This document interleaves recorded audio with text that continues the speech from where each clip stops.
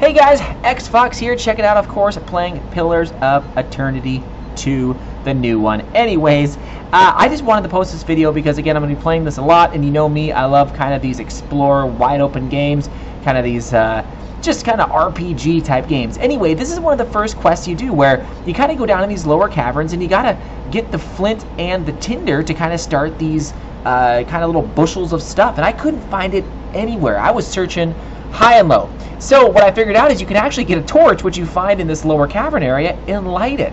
So you don't have to go the tinder route, but you'll notice when you light it, right, the room is just on fire, and you got to figure out kind of that floor puzzle right there. So the floor puzzle is pretty easy. Just go number 1, number 3 on the top row, and then number 1 on the bottom row.